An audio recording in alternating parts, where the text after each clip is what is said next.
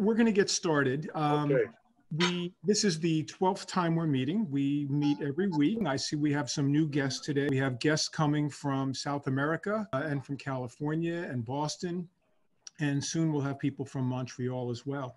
But the reason for getting together is we wanted to share the medical facts so that the decision makers of our nonprofit organizations, our clergy, and representatives from Armenia could make decisions based on fact.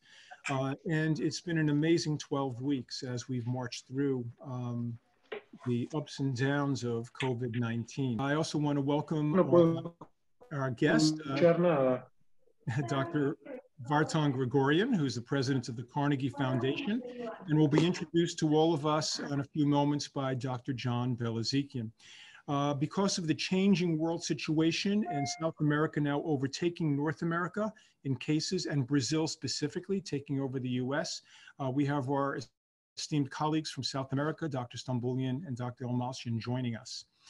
A lot of things have happened over the last 12 weeks, a lot of ups and downs, but one of the consistencies here has been the recognition of our healthcare providers, our first line providers, and we see outpouring of support everywhere with banners out of windows, posters in front of yards, at 7 o'clock in New York and 11 o'clock in California, screaming, shouting, pans beating, and car drive-bys. This is a tribute outside of one of the New York hospitals seen this week, thanking the healthcare workers.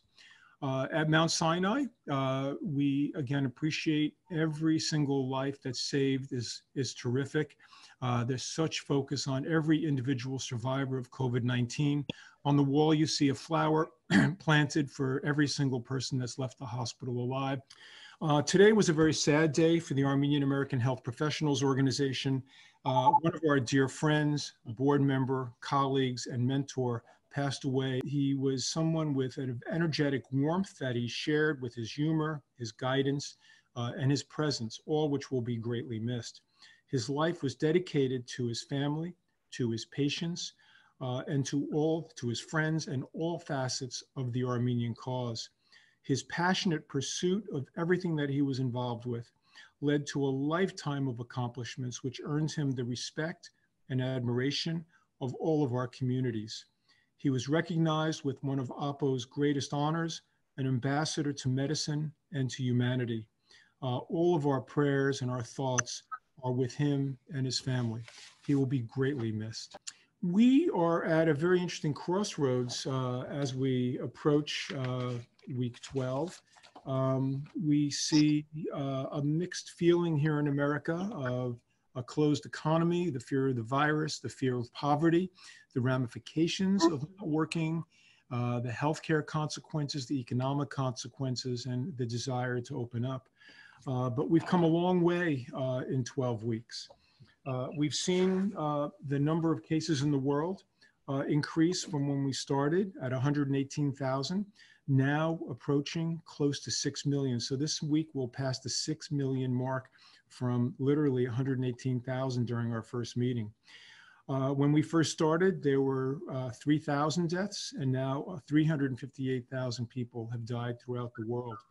In the United States, we've unfortunately taken the lead in the number of cases at 1.7 million cases, and I think this week will probably be eclipsed by Brazil. We had, when we started, 29 deaths, and now we've had 101,000 deaths. So we passed that grim mark of 100,000 people passing away. On an average week, over the last 12 weeks, we've had 143,000 people get the infection and about 8,400 people pass away. I think the biggest area now, as the United States is stabilizing, is we're seeing a resurgence of the disease in Brazil, Peru, and Chile. Particularly Brazil has been really hard hit. So a little later on, I can't wait to hear from our South American colleagues about our Armenian friends in South America and what's happening. I think one of the hot spots that we are going to be paying more attention to is Africa. Right now it's only 4%, but it's rising. And some of the most vulnerable, poor populations are in that area. And people with lots of comorbidities like HIV, we know the supply chain for their medicines has been interrupted, and over 500,000 people may die from the lack of their access to medicine. On the medical front, we are seeing just a great outpouring of research, of clinical work, resulting in more saves. We see a lot more studies that are showing antibodies may actually help be a significant treatment. We see some studies now, they're isolating the antibodies which are most effective. And hopefully when we have those antibodies, we can clone them and give it to patients so they can survive some of the health consequences of COVID-19. On the vaccine front, we're seeing more entries into the vaccine market. Last week was a huge week when we saw the results of Moderna's results, phase 1 results showing promise. That joined the ranks of Oxford, which previously had showed promise after their phase 1 results. We now see a new company called Novavax joining the ever-growing number of companies, nearing 100, that are developing vaccines. So where we thought vaccine development was something that would take 10.3 years on the average, we see hope that one of these vaccines may actually work in much shorter time. In terms of social distancing, we are seeing a loosening of standards, and we saw things over this Memorial Day holiday weekend that really were disturbing, where we saw large groupings of peoples on beaches and other areas, and we're just kind of holding our breath that in 2 weeks or so we won't see a resurgence of disease and a tightening of where we are. So in terms of what else is happening on the entertainment front, we see that Universal Studios will be opening in Florida on June 5th. Lego World will open up on June 1st, and Disney's talking about opening up on July 11th. And the National Hockey League is going to finish its 2019 season. So we're excited by that. And now I'm going to introduce our panelist, Dr. Gregorian, who is going to be talking about the medical developments. Thank you so much for joining us again. I want to thank you, Dr. Gregorian, for all of your efforts over the last 12 weeks in this and many other endeavors helping our community. This is an honor to be here today. It's a difficult day, as Larry mentioned, for us. We have lost a tremendous friend and pillar of the community. So it's a little bit emotional, and we're happy to have other pillars and to be among you guys today. I am a pediatric infectious disease specialist, since Dr. Gregorian and a few others don't know me. So I just wanted to touch base, my few-minute update from last week. The good news remains that the pediatric population under 18 years old really constitutes a very, very small percentage of all positive cases, really 3.7% to be exact. So we are happy with that. And if you all remember, we talked about this multi-inflammatory syndrome in children that we were seeing from the beginning of May. And I'm happy to say that we are seeing a reduction in the number of those cases, which reflects and is parallel beautifully to the total number of both adults and incidence reduction in our states. So it proves the point that it was related temporarily to COVID-19. And as we are seeing total numbers decline, those pediatric cases are also declining.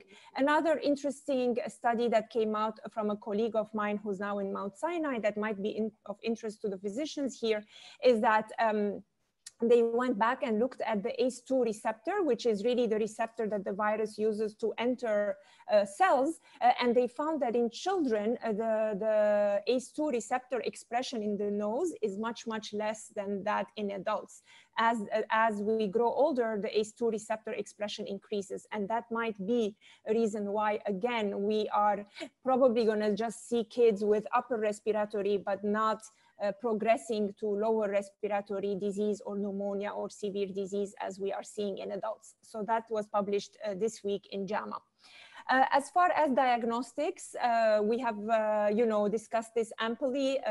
Things have not changed. You have the nasal swab for PCR viral detection and antibodies to be used after recovery. And we're not going to touch on the antibody today. Nothing has changed in that front.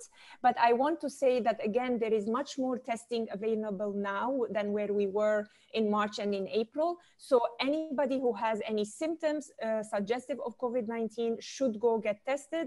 And even if you have no symptoms, but you have a known exposure to a COVID-19 case, please go get tested. Now that, as Larry mentioned, the reopening is going to start, doctors are going to go back to their clinics. If you know of a known exposure, please go ahead after 3 to 5 days, not the next day, but 3 to 5 days, get tested as well. Because again, more and more data is showing that the asymptomatic carriage of this virus is pretty common. We don't know yet the total number, but there's more data implying that there is a substantial percentage with asymptomatic viral disease.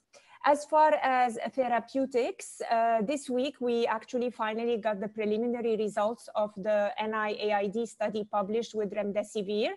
And again, no surprises there. There is modest improvement in recovery in those who receive this drug versus those who don't. This is an intravenous drug, as a reminder, so it can be given only at this stage when you're hospitalized. But the conclusion really is that if you are already very sick, intubated, then the drug is not going to have any benefit. So the sooner we give this drug, as soon as somebody enters the hospital, or even looking at someone who has comorbidities and is not hospitalized yet, that's where this antiviral drug is going to be most effective. And really it is so far the only therapeutics that has been shown in controlled randomized trials to have a modest effect. And from the preliminary results, it seems that it also has a mortality advantage, meaning if you start this drug early, you will save lives. And then the other big news you might have heard about is the hydroxychloroquine news. You know that this was being used, even in the medical field and from non-medical people, including the president, as some sort of drug that's going to really help with this disease. And yet we do have another study that came out this week with up to 15,000 people in that study. It wasn't a controlled trial. They just analyzed people who in the past 3 months who had taken this medication, and really found out that in those groups of people who received this drug, the mortality rate was higher. So this led to the WHO actually halting or suspending the arm of a large multi-country trial that was going to give hydroxychloroquine to patients. So again, I must say again, for the doctors among us, I still see on clinicaltrials.gov that there are ongoing hydroxychloroquine trials in the US, especially for prevention. Some of you heard the president taking it as prevention because he's exposed. He doesn't have the disease, but he's taking it as prevention. So those trials, I still, at least on the governmental website, see that they are ongoing. So I don't know whether those are going to be halted or not. But the message is that, as we had talked about before, if the benefit outweighed the risks, then we should probably all, be more enthusiastic to taking it. But now several studies are showing that really there is no benefit, and actually there is harm in taking this medication. So I want to conclude by saying that, as Larry said, we learned so much about this virus in the past 2 months, and we keep learning and very eagerly. But one thing has remained constant, that the transmission of this virus really is a droplet transmission mostly. So therefore, as we start the reopening phases, we are urging and reminding and hoping people that the best way to avoid this infection is to avoid close contact in enclosed, poorly ventilated settings, therefore avoid large gatherings. So luckily the weather is getting warmer and we should be able to do our activities outdoors, but even outdoors we shouldn't be gathering in large groups of people, as some of us saw on TV. Are there any questions for Dr. Gregorian? One question that I keep on receiving from friends is they went somewhere and they were exposed to someone that was COVID positive. The question is, when should they be tested? Should they be tested on day 1, day 7, day 14, and should they self-quarantine? Yes, Larry, I alluded to it quickly, but I will repeat it. So day 1 will be too early to test such people. So let's give the scenario. So if you know that you were exposed to someone with COVID-19 the next day, then it will be too soon to test you, because the incubation period of the virus is between 2 to 14 days. The peak, though, of developing symptoms is between day 4 and 7. So what I would advise that person who remains symptom-free but knows that he or she was in contact with a known COVID-19 person is to go get tested probably around day 4. And then if the testing is readily available, repeat that test on day 7. However, the quarantining rule does not change. Even if you test negative on day 4 and day 7, you still should maintain the quarantine for those 14 days where the virus could be incubating. If you're someone who's lucky enough to get tested every day, of course you could, but we know that realistically that's not going to happen. So we should pick the time that would give us the most results. And so I would probably pick somewhere between day 4 and 7 after known exposure with that person to get tested. May I ask you a question? Of course, Pablo, hi. How are you? Is any experience in United States at hospital level to test regularly, weekly basis to healthcare professionals, or in places where older people lives also consider high-risk group to Yes. test them regularly? Sure. So the place where that has been adopted now in New York, in my state, are the nursing homes. So the nursing homes are testing every single person that enters the nursing home twice a week, whether symptoms or no symptoms. Obviously, if you have symptoms, you should not be coming. But if you're asymptomatic, you're being tested twice a week. Well, thank you so very much. We appreciate everything you do every day on the front lines, helping our children get better and contributing to the scientific research as well. It's really with great pleasure we're going to introduce our second panelist, who also has a University of Pennsylvania Quaker connection, Dr. Kim Hakimian, who got her undergraduate degree at University of Pennsylvania and a PhD under Haritoon Armenian at Johns Hopkins. She's currently an assistant professor of nutrition and at Columbia Medical School, and she has a degree in public health and has given us wonderful insights into the public health aspects of COVID-19. So Dr. Hakimian, thank you so much for joining us and again, being so dedicated every week joining us. Thank you so much. And thank you to everybody who is present today on this week's town hall. It's hard to imagine how much time has passed since we began these town halls, and yet there's so much that we still don't know. On the public health front, there are two issues I'd like to highlight for the audience, and that is that there is ever-growing evidence that is shining a light on the long-standing issues of health disparities and food insecurity in the country.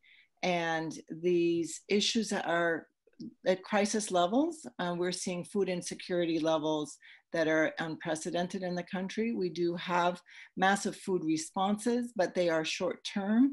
And I think that moving forward, that this is going to become an issue that even some in our communities can coalesce around to support communities that need the help for food insecurity. But these would be temporary emergency measures, and there is a need to have a national discussion. I think that these issues are common to public health professionals and specialists, but now I think there's an ever-growing awareness among the public of the kinds of very thin safety nets that had existed beforehand that are stretched now to the point of breaking.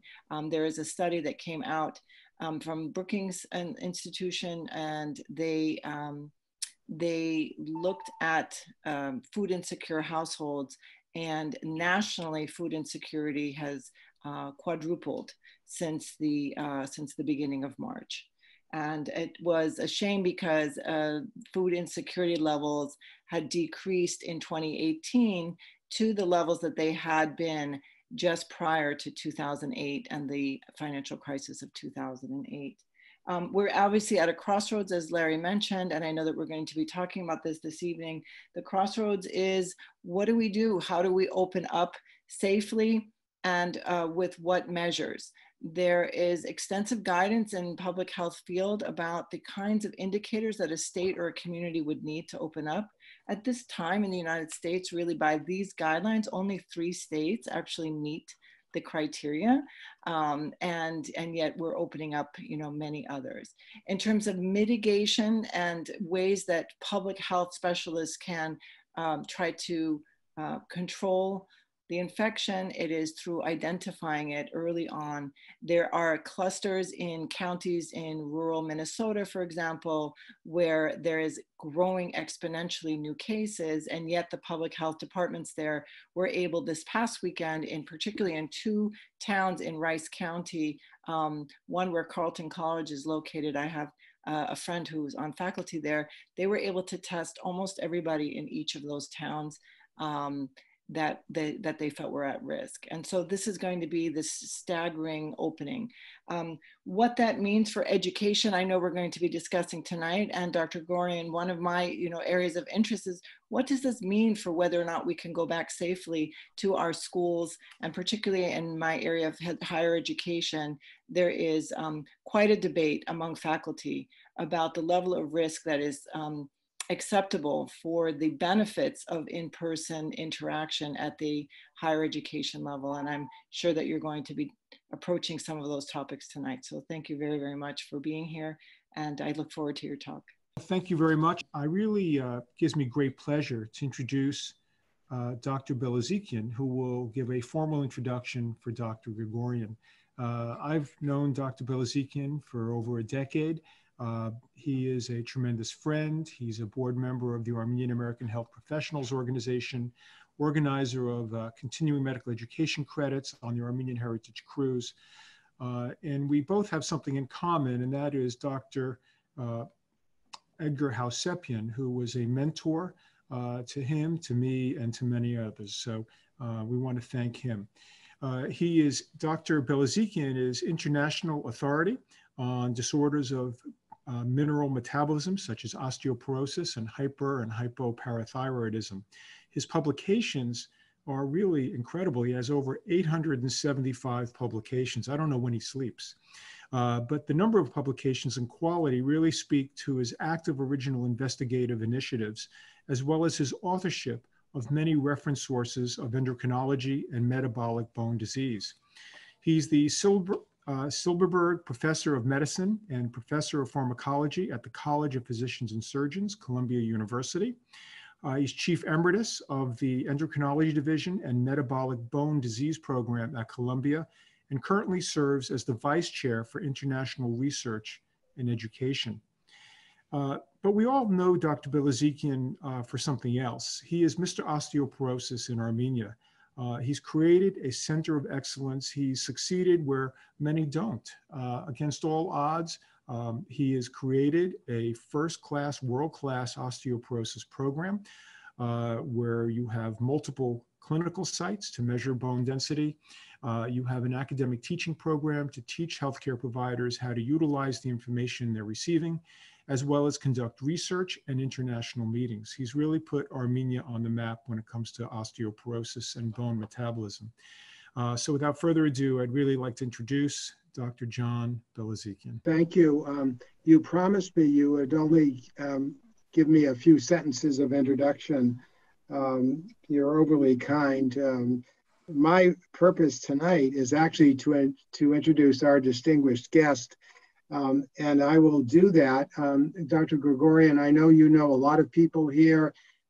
Some of them are among your closest friends, but some here are not familiar with really what you have done in your truly outstanding career. So if you would indulge me just for a minute, Dr. Gregorian, I am going to formally introduce you to the group. Dr. Gregorian is president of the Carnegie Corporation.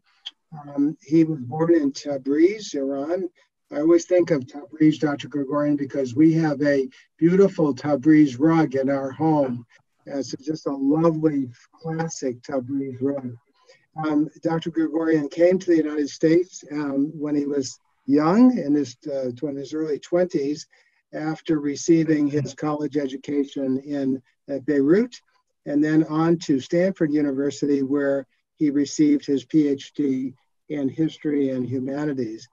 We know Dr. Gregorian as provost at the University of Pennsylvania, where Larry was training, and then he became president of the New York Public Library, following which he became president of Brown University, and then in 1997, Dr. Gregorian became president of the Carnegie Corporation, a position he continues to hold. His career is truly distinguished. I could go on for a half an hour just summarizing what he has done. A remarkable record of fundraising, advocacy for education and the arts, and of course, Armenia. He is a co-founder of the Aurora Prize, and among his many distinctions, awards, and honors, a sampling, and this is just a sampling, include the Ellis Island Award, the National Humanities Medal, the Presidential Medal of Freedom, and the French Legion of Honor. I think, Dr. Gregorian, you may even speak more than 6 languages, but I counted 6. Recognizing your work in Armenia, Dr. Gregorian received the St. Gregory Illuminator Medal and the Mitzar Gosh Medal. Among his over 70 honorary degrees, he has an honorary doctorate from the National Academy of Sciences. Dr. Gregorian, you really have no equal, and we are really very pleased and honored to have you with us. When we were speaking a couple of days ago and a week ago, I was telling you that these Thursday evening sessions include individuals who are experts in healthcare providers, they are psychologists, many are on the call tonight. We have had experts in virtual telemedicine, artificial intelligence. We have discussed how those of us who practice medicine are going to interact with patients given the need, and we don't know how long this is going to be necessary for social distancing. We've had heads of hospitals, we've had lawyers, we've had clergy, both in the United States and from Armenia, and we've had experts in higher education. But with all due respect to everyone we've had, I don't think anyone comes close to you. And what you have been so gracious to give us your time tonight in an informal way. You're not going to give a formal presentation, but based on your great experience, we would really like to exchange and hear from you about things that you are really an expert in.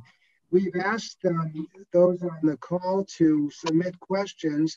We have so many questions that we might be here all night, but of course we won't address all of them. But we are particularly interested in your views. Again, this is the COVID-19 era, and hopefully there will be a post-COVID-19 era, and your views of higher education. How do you view the landscape of higher education, and how will it change as we think of live teaching, virtual teaching? We're also interested in the arts and the humanities. Of course, you've been a tremendous advocate for those disciplines, and how you view philanthropy in the coming years. We would also love your views about Armenia. Of course, you've done so much for Armenia, and how you view the future of our motherland as we look to the future. So maybe those are some of my thoughts about what I would like to hear from you, and maybe you could just touch on a few of them, and then there'll be a lot more specific questions as we go forward. Dr. Gregorian. Okay, first thing I will tell you, I'm not a doctor. You are the doctors. I'm a PhD in history and humanities. So you can call me Mr. rather than Doctor because you're the practitioners. I'm not practitioner. But my late grandmother said, what kind of doctor you are if you cannot cure a headache? I finished my high school in Beirut, Lebanon. I came to Stanford for undergraduate degrees in humanities, graduated from Stanford in history and humanities, 1958 with honors. So to answer your question, generally, we're all shocked to see the impact of pandemic on the life of the United States. Nobody was expecting it, and it has changed everything. I have been for 10 weeks isolated in my apartment. I have gloves and I have a mask, but even that, I've not been out more than 3-4 hours. Thank God I'm in a block of New York where there's a pharmacy across the street, grocery across the street, and I don't have to go out for shopping and others.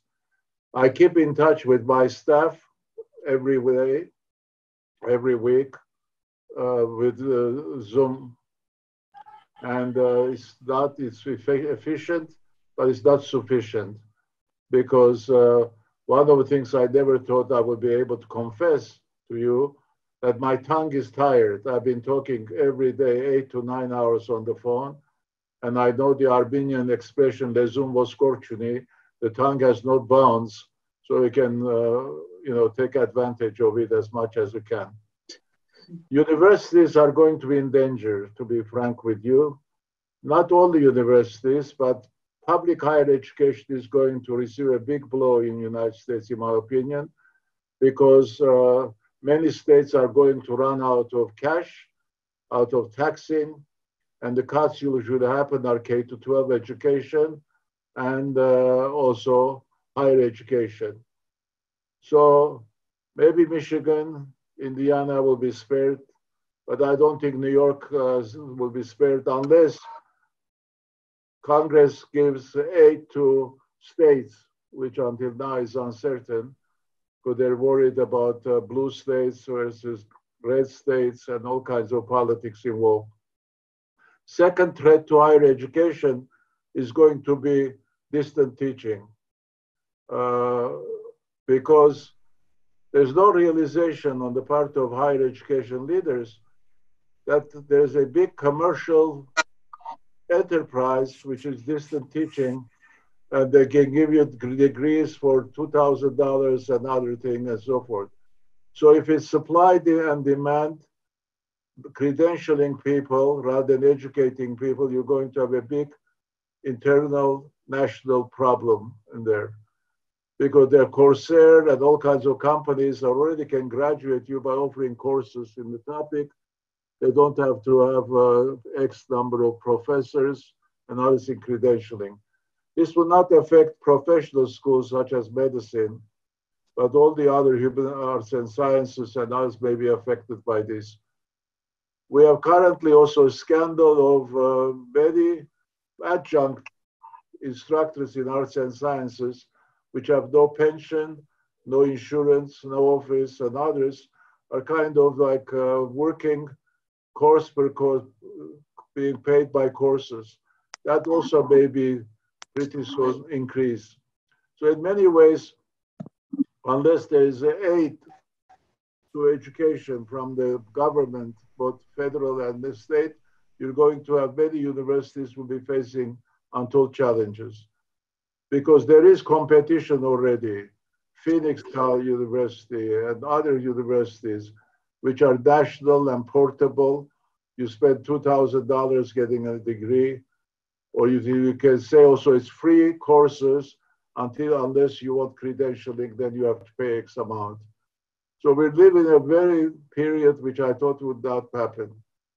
And how do you deal with demand and supply and demand? I remember at University of Pennsylvania, we have Akkadian and Sumerian professor, 2 students.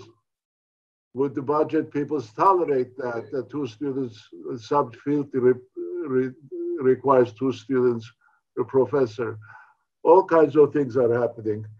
Students also, American students are completely in debt, $1.8 trillion of debt by students. Some of them have to pay for 20, 30 years, especially those who are going to go into teaching profession, K-12 teaching. So we face a major national crisis because education is seen as an expenditure rather than as investment. The only time we saw education as an investment was during Sputnik time in science and others. But now we see it only as an expenditure rather than investment. So that's my preliminary commentary. I'll be happy to expand on any of the themes you want. So thank you. Those are very insightful opening comments. I have a list of questions, but rather than me ask them, many of you on the line have asked them, and I would like to just open up the program. Feel free to unmute yourself and raise your hand or put the chat box and ask the question that you submitted to me. Celine, you had a few very interesting questions. Maybe you could start.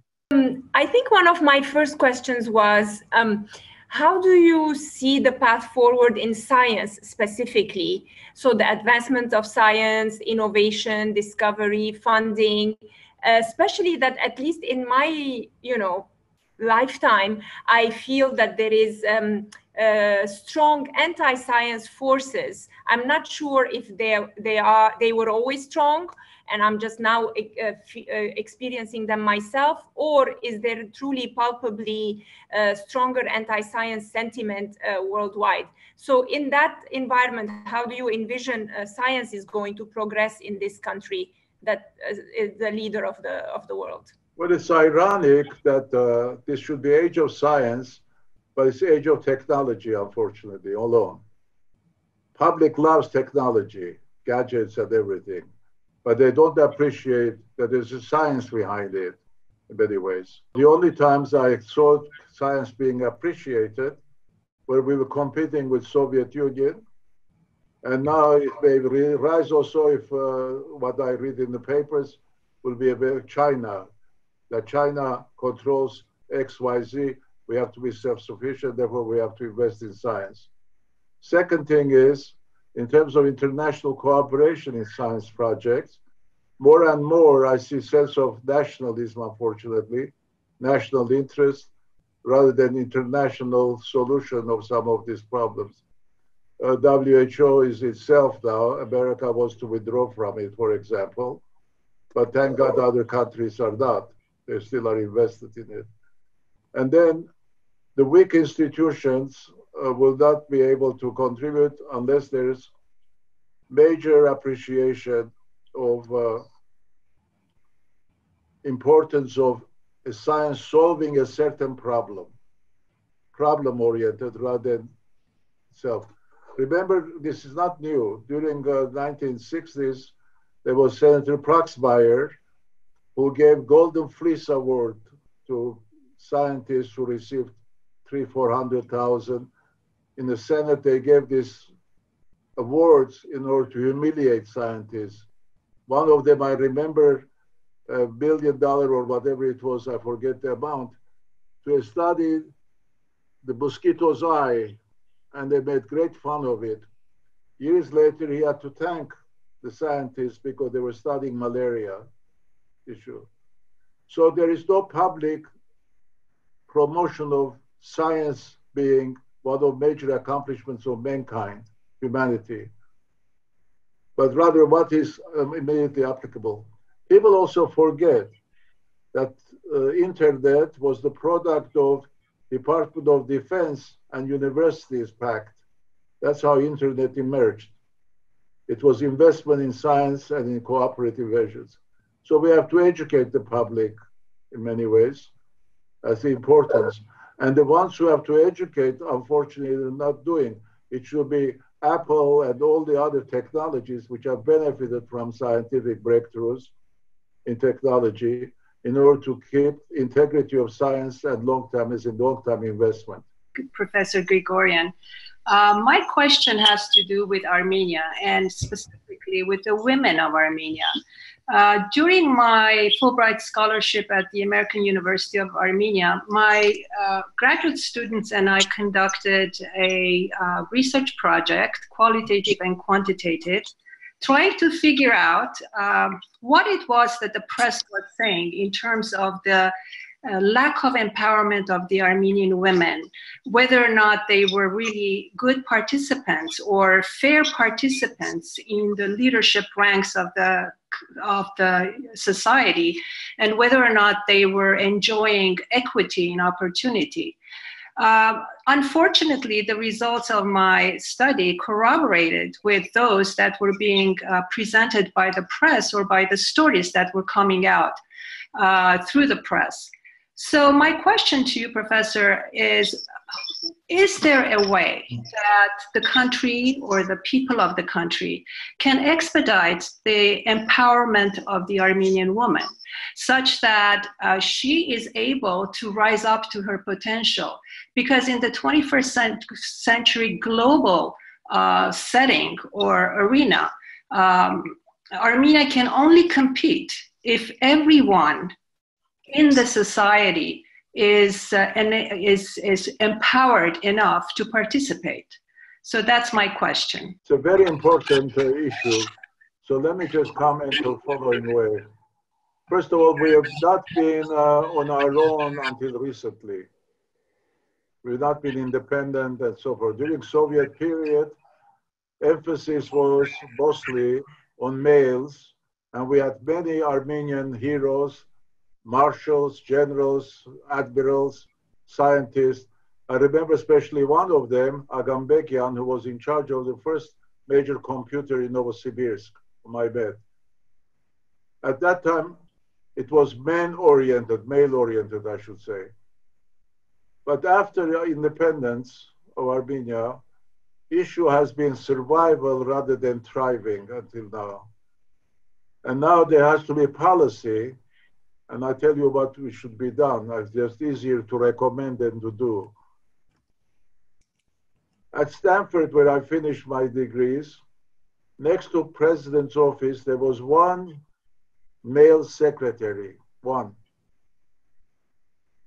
His role was to collect from university, professors and others, student names, professors' names.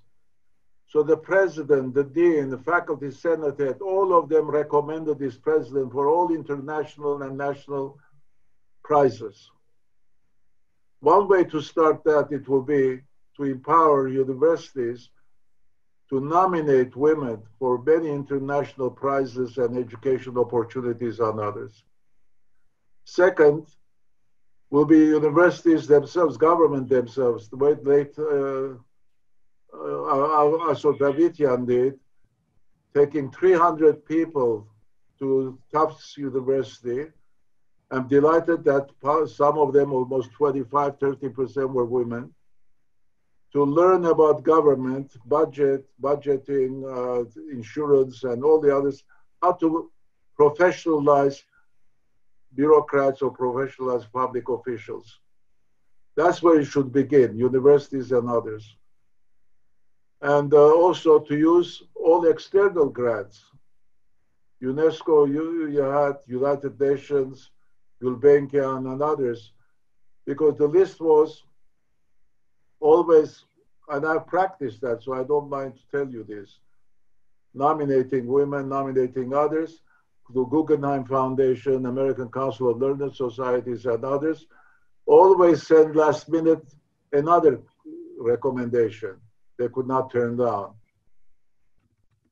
So everybody had 5 recommendations, mine was 6, just in case to ensure.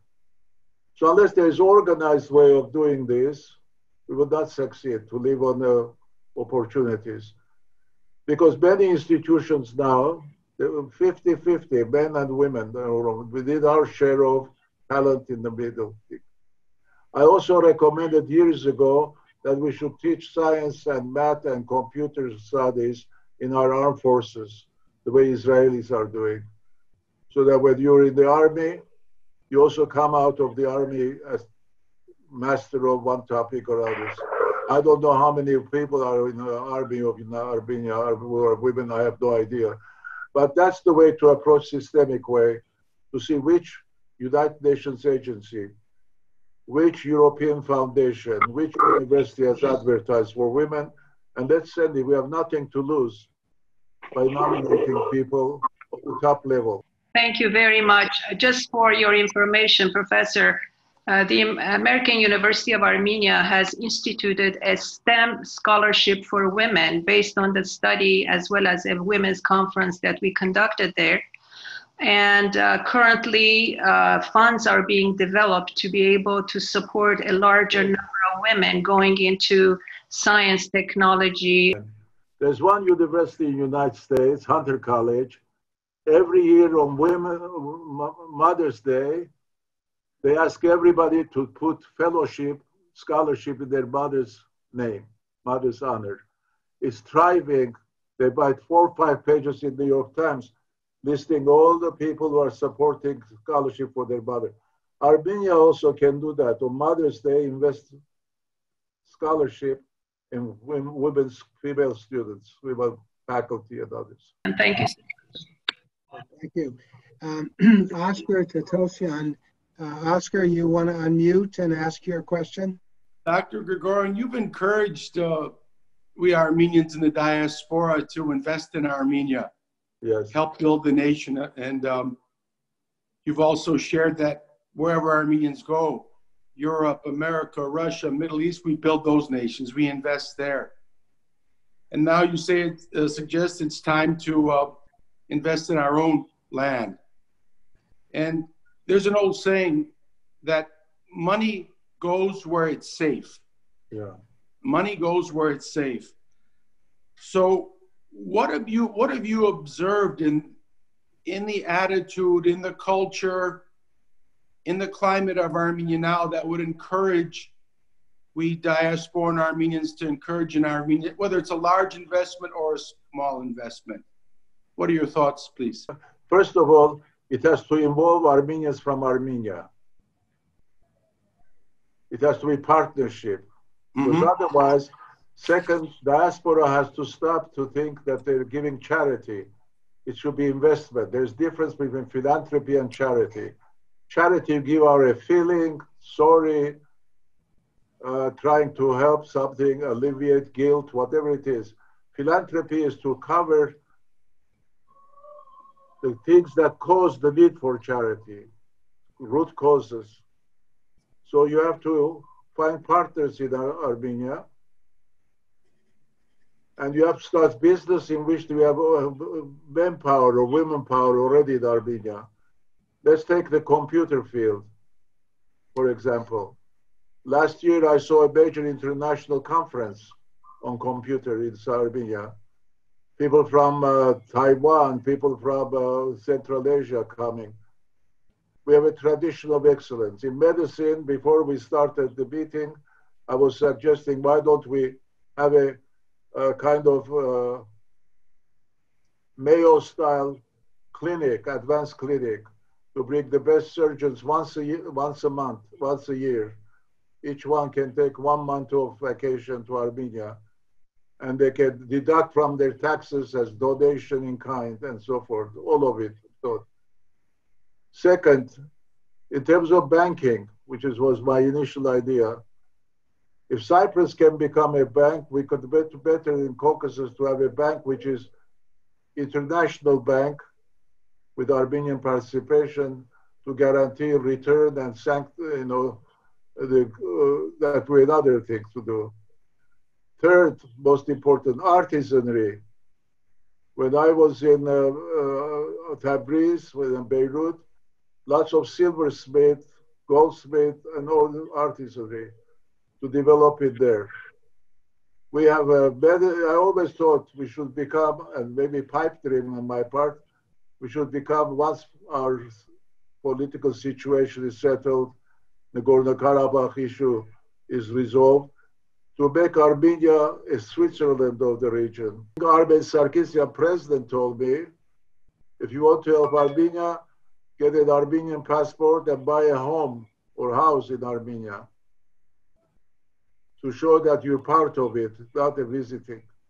Unfortunately, Armenians are very talented. If there's no opportunity in Armenia, they'll migrate out, Russia first or other countries. Because youth cannot be, with educated youth cannot be contained if there are no opportunities. We have to build opportunities for them. Whether it's from Brazil, whether it's Argentina, whether it's anywhere else. For example, Armenian products. I buy now yogurt and this and that, and so it could be larger scale now. I understand that China is importing more fruit, for example, from Armenia. I never even thought Armenia is exporting fruit. But anyway, we have to study with experts and invest. Otherwise, it becomes charity. And also, diaspora should not decide to tell Armenia what to do. People resent that. You don't live here.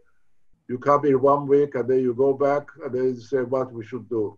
So we should practice also what we're preaching, investing there. That's my answer. Of course, it's easy to recommend than to do, as you well know. Follow-up question from Ambassador Varuzian. Thank you very much, Mr. Gregorian, also for your wisdom to learn. Oh, yes. Great pleasure always to listen to you, your leadership, your wisdom for all of us, Armenian community here, us. Don't stop, Varuzian. Say more. But I just wanted to quickly comment on the investments that Oscar asked and on earlier matter that Mr. Gregorian elaborated in I fully share his vision that we need to have in our military service a technological IT unit, but it already exists. I just wanted to inform that some time ago this issue was addressed and a regiment was created within Ministry of Defense. But it's called Technological Regiment. But I agree that we need to spread this. We need to make the army a place where we educate our young children, our young people, servicemen, including IT sphere. It's a great place to train and educate them, not only to fight and defend the homeland, but also to give them skills, including in the IT sphere. So we need to expand this existing regiment, perhaps in various way. As regards the investments, I fully share, of course, Mr. Gregorian's vision about investing in Armenia. But what's different about modern Armenia is that the modern Armenia, or new Armenia, as it's often said, is a completely safe destination for investments. I mean, even before this coronavirus, I was talking the other day to a World Bank, IMF representatives here in Washington, D.C. They were saying Armenia was doing a fantastic job in the terms of economic progress and economic data. The projected growth for this year was 9%, and even in some sectors, the projected growth was double-digit.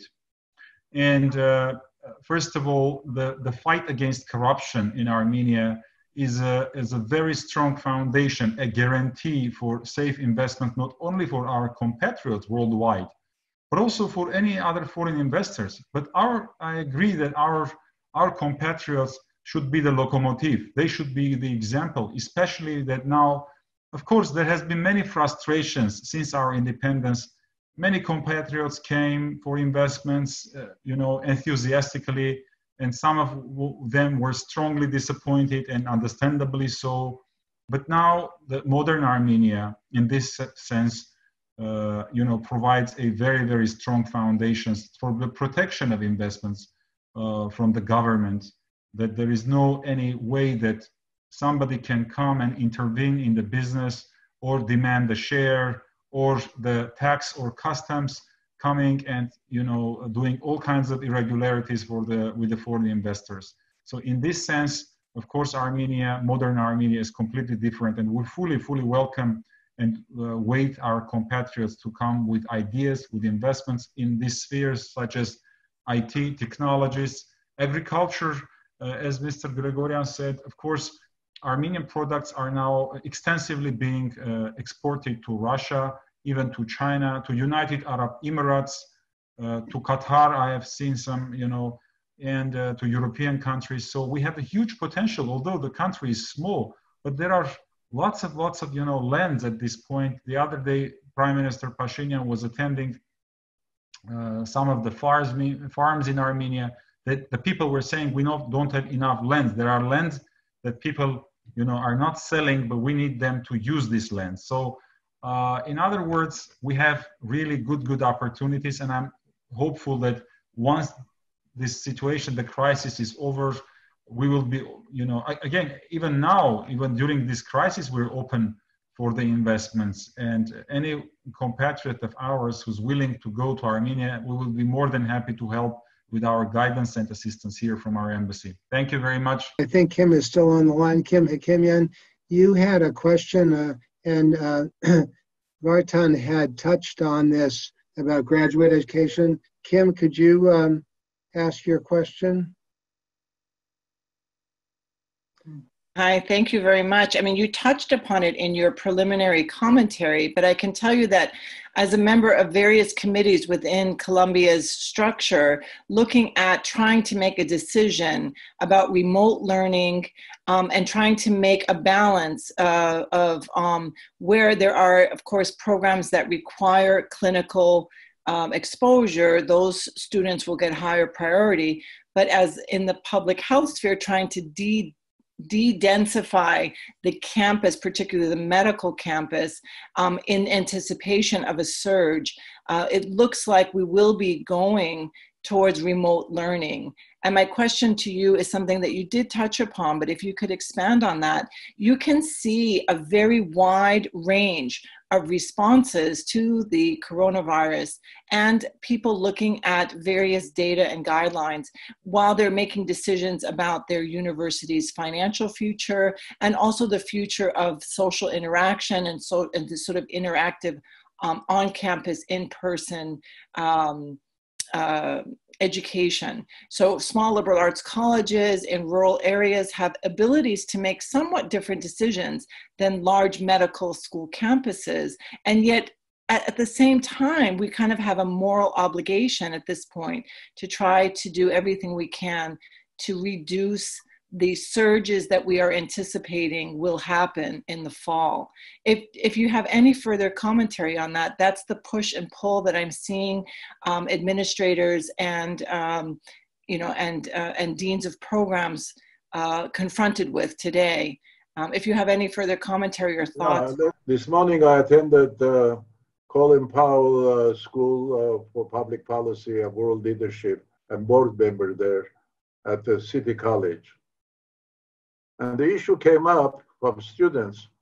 If I don't know my professor is a figure on the computer screen, how is he going to help my career, or she is going to help my career when I've never met her? I've heard her voice only. And also, if she's assistant professor, there's a full professor, the eminent professor from Yale, giving the same course. I'll register for that. Or something is cheaper, I can do it for that. This may be a phase, but I feel really seriously that we're going to a bifurcation of American higher education, where some of people will get education with all the social and others. You can take humanities courses, S courses, and others. There's an advising office, there's recommending for you fellowships and others. And others have to rely on courses on, I'm not talking every field, that's not technical field, courses which require X amount of tuition per course, which is very high, and going into debt. I can get it in community college, that same course, for cheaper, $100. How to keep the quality of the university, not to mention copyright of faculty, what they're teaching until now is guarded. Those are the issues they face. And also students this year, I just saw statistics, some 15-25% would like to get gap year, skip for a year. Some people even don't want to go. Universities now, I won't mention names, some of them have gone to the reject list in order to accept people now. All right, so it's a crisis, financial crisis. I don't want financial crisis to become an academic crisis. That's the main thing. Mode of delivery and content. The other thing, as you well know, it's not applicable to Colombia as much. We also have many adjunct people who have PhDs and others, but there's no job. They're teaching course by course. And imagine if they don't teach introductory courses. They have no benefits, no office, and no security. That will be another thing. Some of them are skipping there, going. So I feel once the dust is settled, there's lots of cleaning to do, lots of consolidation and others. And also there may be even cooperation between Yale and Harvard or Pennsylvania and Princeton, local universities, how to offer some of the courses together in order to keep the value of introductory and other courses especially. You may face another thing. I'll go first 2 years in a community college, then transfer to a university to get my degree from university, ex-university, because I like to have a degree. But don't also discount all the Phoenix and all the universities which were one time considered not solid, now reviving, so we can teach those courses cheaper. I'd like to just... I think Carol Aslanyan has a follow-up question. Carol? I want to ask a question about international students in the United States. As you know, probably at least 20% of our students come from abroad. And given all the economic constraints now, where our traditional students don't have enough money for school, our endowments are down, and now we're going to lose our international pool, which was a revenue pool for many institutions. What do you think will happen to those students? Will they say, oh, I've been accepted to Cornell or Harvard, and I will go even if I'm sitting in my home in Germany because I want the name of the brand? Will we keep those students, or will the competition increase so much that all the great institutions, for example, Harvard has 10,000 prestigious day students, but right now it serves 18,000 students, 4 credit degree programs in its extension division, and it's face-to-face. What happens when Harvard said, why can't we put that online? I see the competition becoming smaller and smaller for the international market, and that it can no longer be guaranteed as a good revenue source for American universities. And second, I'm on the board of the American University of Armenia, so I'm very conscious about this. What happens when all the students we serve there, the 3,000 or 4,000, get the opportunity to do their studies at Oxford or Penn or the University of Arizona? Will there be, Dr. Gregorian, a shrinkage of suppliers now that we're with an online, a hybrid or whatever format? Do you see that happening? Depending on what happens to elections, frankly, because one of the things that are happening, for example, Chinese students are tens of thousands of students coming to the United States. Now, the way I read in the newspapers, they're going to stop that because we don't trust them. They may come and take our secrets or train and so forth, so on. The atmosphere is very tense there. Second, people from Fulbright fellowships now, for example, Humphrey fellowships, all kinds of other, Churchill and others. You may get fellowship is there, but visa is not coming. That's another issue. And every year, July 4th, we put an ad in the paper. Carnegie, the corporation puts a map, full-page ad, great immigrants. If you take now first servers in many universities, hospitals and others, many of them are immigrants. How are we going to deal with those people? Some of them are legal, some of them are legal, and all kinds of things. So it's going to be, that also is going to be a major thing I'm mentioning. Why should I come to study when I can buy your degree? That's what is facing all universities. And unless, well, something happens, unless next legislation to help people, public, if they include assisting student debt.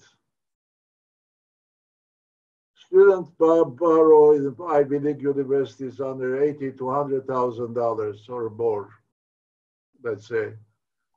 Beginning salary of education is $25,000 to $30,000. Retiring is $75,000 to $80,000. So there's the kind of, I'm talking probably 2-3 years late, this data. But there are no incentives unless we say every American has to do public service for a year. 3 years public service. If you go to medical field, in 3 years we'll forgive all your debt, medical bills. Unless you invest that way, because of incentives, you'll be needing vacancies in many issues that you cannot fill them. So this coming year is going to be most important year about higher education, what happens. And also universities have to collaborate with each other. They cannot remain independent sanctuaries, only X to apply. Years ago, there was big fight over whether universities can share each other's libraries. Well, internet made that irrelevant. You don't give me your book from Harvard, I can get it from Vatican.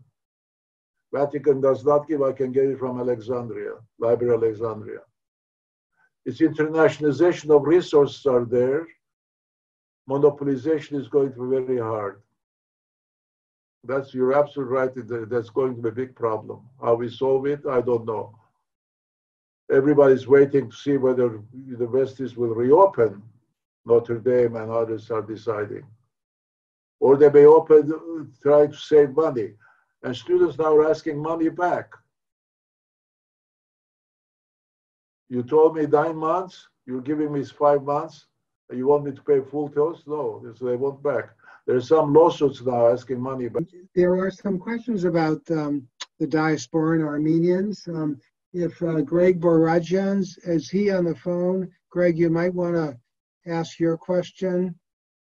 I don't see Greg, but if he isn't on the phone, Richard Babayan, you had a similar question. Richard, your question about how do we get our act together and work together?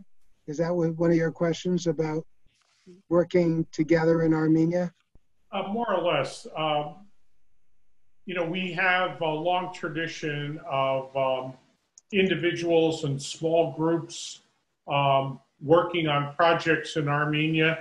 We have multiple NGOs doing similar projects, but we don't seem to have any coordination of activities. And I'm wondering if Vartan has any comments about how we can coordinate efforts, work together, maybe partner with groups that we don't ordinarily work with on similar projects. I don't have expertise in medicine, even though I was head of Penn and medical school, and others reported to me, including a vice president for medical affairs. So I know about it, but I don't know the topic. But let me suggest the following, which I did. When I was at Penn, Soviet Jewry wanted to get out of Soviet Union. They went to Israel, but they did not want to stay Israel. They want to come to the United States. So Israeli university presidents proposed a solution. And we got some private money, started Penn Israel project, which was the following. You can come summers to spend at University of Pennsylvania from Israel. You can participate in our research projects, NIH and others. The research is carrying your own name. But the moment you decide to stay in the United States, you forfeit everything. So you have to go back to Israel or retain your residence in Israel. It was very effective, especially in sciences. because scientists, unlike humanists, they like to share credit with many people. They applied for NSF grants, listing Israeli professor's name as well as visiting professor at University of Pennsylvania. It was a model which worked for a specific project. When I was mentioning Mayo Clinic, for example, some of you who are great experts in the world can be shareholders of the institution, all right? You can bring Armenian all over the world expertise, 1 month, 2 months thing, because that's what also did in Pakistan. President of Pakistan asked me, why should we spend money sending our students abroad, America, that's where they're going to stay there. So I said, why, instead of sending them, bring the best talent in sciences to Pakistan for 2 weeks, 1 month, 3 months, to lecture, to train, all your thing. So therefore, you'll be credentialing a certificate or institute, 1 month institute on specialization. We can do the same thing in Armenia the same way, organizing. You can open a new medical school or expand the current one, make it Russian and English as well French, because we're Spanish even from Latin America. Make it international thing. Each one of you, as I was suggesting, can commit 1 month to go, 2 months, your vacation time, till it holds hold. Because otherwise, frankly, you're being kind of taking care of a wound rather than curing the whole body or helping the whole body. The I project, I was present from the creation, is a great tribute. Well, Dr. Belezikian, Bon, all right. We have some of you in terms of former head of the urology of the America, entire America. You have all credentials, all the reputation and others. If you can involve some of the professors from there to be your assistants or helping you on a research matter, you can go there with international money from United Nations, health organizations, from World Bank and others. Somebody had to come together in order to put this thing together and create a great thing. You're right, it should be organized, institutionalized, and then get government's help and get United Nations help and European Union, that we're trying to have a regional major center that will satisfy people there. People from Iran also may come, from Armenia for real. People of Georgia, people from Kazakhstan, Uzbekistan, all of them will come because there's no such a major talent pool they have abroad. I know this from Nigeria because we have a diaspora program with Nigeria. We're telling them, people, all right, you left your home, go back to your university in Nigeria, Lagos and elsewhere. Have a PhD exam there, get a PhD thesis reader, involve them to your research project and others. So now they don't feel guilty. They're helping Nigeria from the United States. There are 20,000 Nigerian PhDs in the United States. And we organized this to help their own universities in Nigeria, and they're doing that. It's not as well organized as Armenians can do because it has emotional part, historical part, that you can build it there with government support, with issue bonds in the United States, whatever it is. I'm not a financial person, but I know that it can be done with all the talent you have, all the reputation you have. If if I use some of your names, that they all have an enterprise, you can get investors also.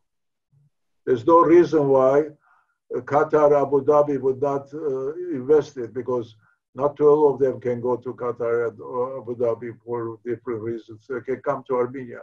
Anyway, it's easy to suggest, it's very hard to do, but you need a group to organize one field. Let's say we do it, all right, dental, we can do it. But how about urology? Haka bone, arthritis. Belezikian is a great authority. We don't have to lose anything. You can have 1 month vacation there, Armenia, or 2 months, and then do good for Armenia, do good for yourself, do good for the country and others. But we have to have a work study group to study all of these things, to have a pact or agreement with the Armenian government, attested by and approved, also signed by United States also, so there will not be any kind of saying we're doing un-American, why don't you open this Navajo country and all kinds of things. Because we're remnants of Armenian genocide and we're trying to pay back the country that is lasted for 1,000 years, and now we're trying to revive it. Now it sounds they're preaching, but underneath there's a program that only you can develop. I saw Mount Sinai is in front of my apartment, or nearby New York. I saw how overnight the Mount Sinai, what was Roosevelt, became overnight Mount Sinai. I know Dick Grossman from University of Pennsylvania. Suddenly he's the head of medical center, not even medical school, Langdon. I saw all this happening. I see the Center for the Special Surgery. I go there. I see all the doctors I know. They do it because they're organized almost like cooperative. Anyway, we can do it, but it depends to you. You have the talent.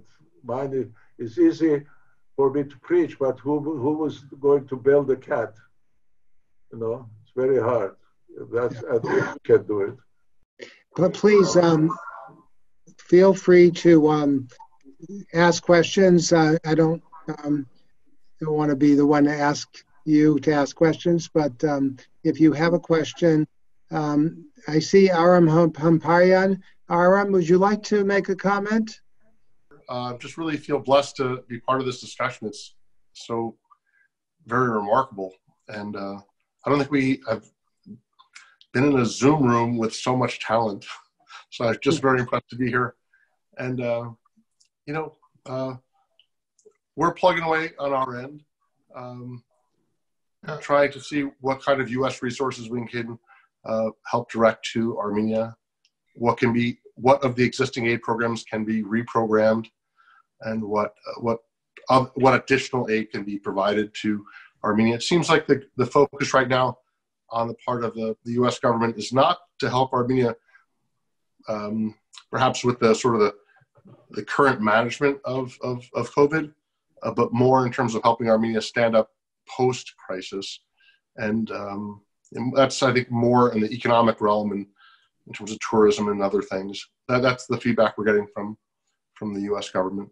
But other than that, I'm just again, anytime I can be on the phone or on a Zoom call or a video conference with Dr. Gregorian is a big treat. And there's so many people on this call that I admire so very much. So I'm just happy to be here. And if we can be helpful, just reach out and give me a call or send me an email, and we're here to help in any possible way that we can. Thank you. Yeah, thank you, Aram. We have a few more minutes and a few more questions. Yeah. And somebody, John. May I ask a question, Dr. Belezikian? Yes, go ahead. Yeah. Well, Dr. Gregorian, really it's an honor to have you over and listen to you. My question is basically encompasses in science. I'm a scientist, I'm a physicist, and involved in Armenia by engineering school and teaching and all that. Having over 70 innovative startup companies in the past 10 years and successful WCIT conference, as you mentioned, in Armenia first time last year, an abundance of PhD graduates. What are the key factors for Armenia to be able to successfully export its IT engineering know-how, cosmic science research, and other technologies to the competitive world of this time? That's a very heartening answer, the question you put. I'm glad you're doing all of that. I was, as you know from my resume, I was part of Qatar Foundation board, one of three foreigners, two Americans and one English. And we brought 8 universities to have campuses in Doha. 8. Georgetown. And it was a plan by them. Instead of sending their students to stay in the United States, bring the universities there so their students can stay there. And all the universities from Georgetown, Cornell, and Texas, and others give the same degrees in Doha as they're giving the United States. They insisted buildings should be built, which they were built by the Qatar government. And they also brought some British and French others. If you say the institute will be formed in Doha, Armenian Institute in Doha, that's the kind of possibility one of universities may consider. That's my guess, because I stepped down, well, 6-7 years ago when Doha became old, now Doha, Qatar citizens, not foreigners. I have good relation with them, but I have kept away from Doha all these years because I spoke freely, and the ruler liked my interventions because there was nothing in it for me. I was just, whatever we do, I like to be done well. Armenia is now presence, Varujan can comment on that, ambassador, presence in Abu Dhabi and in Qatar. There's no reason, I don't think we have even raised for them to have an institute, a specialized institute between Armenia and Doha that can employ Armenian scientists as well as bring international talent in Armenia. We have nothing to lose by trying, but you need governments to sign a protocol and banks to guarantee that the payment will be paid to Armenian government and so forth, so on, Armenian partners. But we have to think the way you do. We have to think big. Because if you fail for a big project, it's wonderful. If you fail for a small project, it's miserable. It's not to fail for a small project. You know, remember one of our poets, Beşiktaşlı, I forget the name now, in Ottoman Empire, decided to commit suicide. He was romantic. He jumped, he got stuck in mud. He became ridiculed so much that he killed himself because he could not stand the ridicule. They could not even commit suicide. So I'm saying we're not committing suicide by trying. Yeah. We have to be well organized, all the documents, all the thing, and the talent especially. And if you do that, you can get some Armenian talent from England and Australia and all kinds of things. I don't think anybody has prepared list of all Armenian scientists in the world. For example, just to begin with. We started doing that years ago, and we stopped. But I think they're possible to speak on behalf of all of them if there's physicals and others. Armenia has always been strong in math and physics. As a matter of fact, Ambassador can correct me if I'm wrong, ethnic groups during Soviet time, other than people of Jewish background, second largest PhDs in math and science and physics and chemistry were Armenians. I met Agambekyan, he was head of Novosibirsk computer during Soviet period. But we never brought cooperation among them in many ways. As a matter, well, never mind, I'll stop. because I've answered that. Anyway, there's nothing wrong trying. My question has to do with the frustration of public health messaging today, and I guess I'm asking the question about, is there a terribly new phenomenon, obviously fueled by internet, about this fake news and the misinformation and disinformation that makes public health messaging more difficult? I want to just preface this by saying that public health has always been accused of overreach into the personal lives of the individual and taking away rights. For example, the right to smoke. And while I won't go into the history of the success in tobacco control efforts in the United States, it wasn't really until we had smoking bans where we got to see changes. Education in and of itself, without public policy, did not make a change in behavior. We're now witnessing an era where wearing masks, for example, or 6 feet of social distance is something that people are criticizing, takes away their civil rights and freedom. And we're not seeing that only here in the United States. We're seeing that in many pockets around the world. And I wonder if you wouldn't mind, as a segue to the next conversation that we're going to have, going back to coronavirus and the reality of COVID-19, if you wouldn't mind sharing your thoughts on whether or not this is a phenomenon that we have any chance really of overcoming. Listen, I mean, I've read 2 books now, Snowden and others, and on pandemics, because history is prologue. You have to go in the past. We face the same kind of things. As a matter of fact, quarantine comes from Carant in Italy, 40 days. It's not something new. And each of these pandemics usually is followed by also some authoritarian regimes, because for the reason you're mentioning, because they could not control it. But I feel that Mayor Bloomberg has a group of mayors around nation who are part of it, mayors who are trying to introduce that you're not, you don't have the freedom when your freedom interferes with somebody else's freedom. That's right. Right? Then that's not the freedom.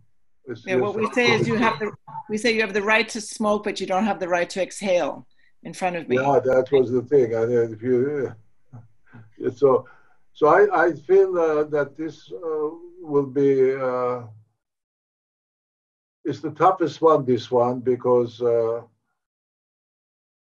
we were not prepared for it in many ways. We're improvising it. And also there's presidential election year. If it was not, some issues would be simpler. But everybody's worried to get politically incorrect and get people in trouble. So I feel that this is going to have a major benefit for health, for the first time healthcare. Don't be surprised that in the next major budget will include how to help healthcare providers as a class. And certainly we're going to have the Aurora Prize in October 19 in New York, 5th anniversary. And part of it we may be also doing is recognizing heroes who have dedicated themselves to the public. The pressure, 83% of people believe in change. But America has also always been right of minorities too, not imposing. The religious element, religious people,